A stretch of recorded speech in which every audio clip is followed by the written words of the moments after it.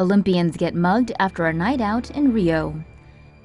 4 members of the U.S. Olympic swimming team are glad to be alive after a harrowing encounter with armed robbers on the streets of Rio on Sunday morning.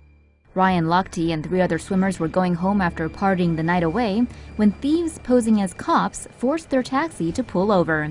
The men flashed a police badge and told everyone to get on the ground. Lochte refused at first but complied after one assailant cocked a gun to his forehead. The thieves took their wallets and all their money but left behind cell phones and IDs. Robberies and muggings in Rio aren't uncommon, although the Brazilian Minister of Sports seems to suggest the crime happened because the athletes ventured outside the Olympic site. As for Lochte and his teammates, they're just mostly relieved no one was hurt. They may be out of cash, but at least they still got their gold medals.